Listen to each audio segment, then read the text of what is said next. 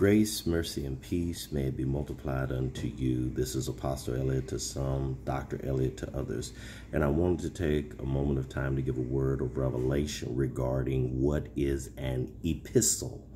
According to the scripture, according to the Bible, what is an epistle?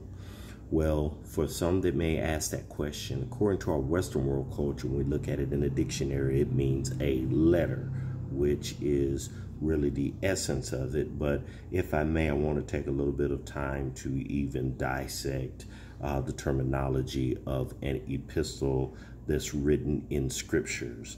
Now, in that, one scripture that I want to bring to your attention regarding the implication of it being a letter is, for instance, in 1 Thessalonians chapter 5, verse 27, the scripture says, I charge you by the Lord that this epistle be read unto all the holy brethren.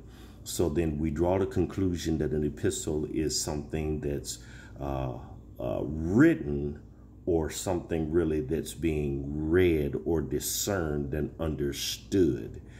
And the reason I say that is because not only by scripture do we find an epistle alluding to a written document, we can also find in the scripture that an epistle is alluding to a living document, i.e. a person.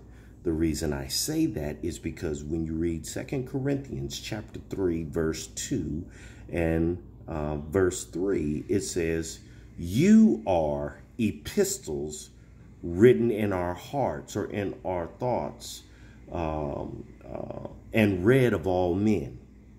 For as much as you are manifestly declared to be the epistles of Christ, ministered or taught by us, written not with ink, but with the Spirit of the living God.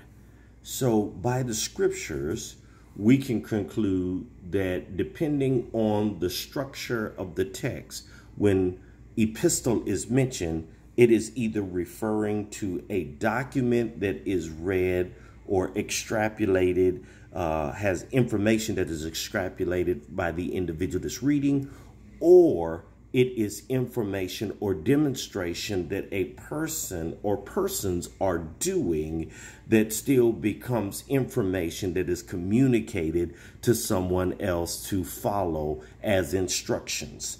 Now, note that I say instructions because when we get into the word, the Greek word for epistle is epistole, epistoloi, E-P-I-S-T-O-L-E, epistole. And the word epistole in the Greek means a letter or a written message. But here's the thing. Epistole comes from epistello. Epistello, E-P-I-S-T-E-L-L-O, and it means to write or communicate instructions. So that tells us that epistole, or an epistle, if we're looking at it as a written document, is something of a document that is a written message in order to communicate instructions. Now, when this gets a little bit deeper in the context of this word epistole, which means epistle, it comes from epi and stello. All right, excuse me. And so the word epi means to put upon or put over. Stello means setting in order or arranging or preparing or equipping. So epistello, two words put together, is to put upon someone or something instructions in order to prepare them or arrange them or to equip them. Now, we can go a little bit deeper because the word stello, which I just commented means to prepare or to arrange or to set in order, comes from histemi. And histemi means to make stand or to establish or build. So in the entire context of what an epistle is, it is information that is communicated as instructions in order to place it upon the reader or the interpreter in order to prepare them and establish them or put them in a foundational place of understanding so they can be built upon. So this is the meaning of the term epistle as we look at it and understand it in the Bible. So once again, then that means the letters that were written, which are the books of the Bible in the New Testament, are meant to communicate instructions to the reader in order to get them foundational and get them prepared.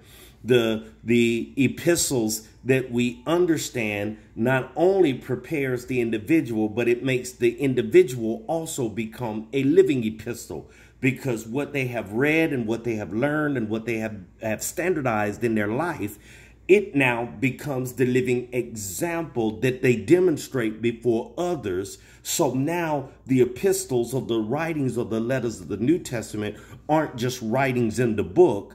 They become animated writings by the people that read them and apply them as instructions for their life.